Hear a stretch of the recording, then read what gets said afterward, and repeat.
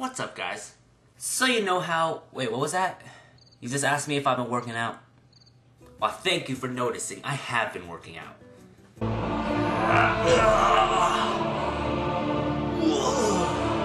Anyway, on a serious note, I have been going to the gym recently. Well, I always had a membership, but with school and all, I couldn't find time to go.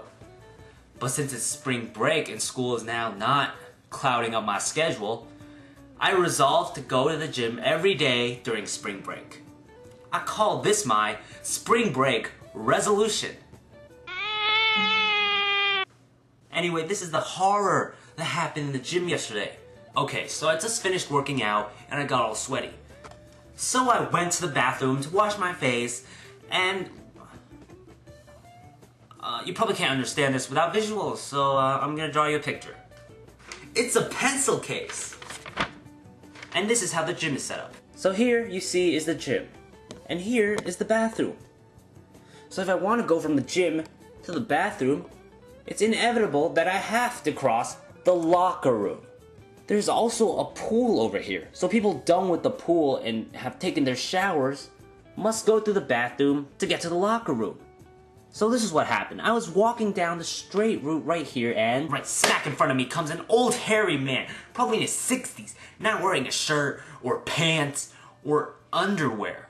Naturally, I was like, ah! And I ran past him as fast as I could. So I finally reached the bathroom and I'm like, telling myself, okay, so the guy's putting on clothes, the worst is over.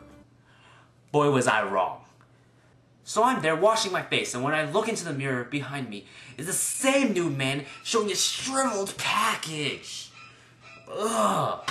And not only that, he comes up right next to me.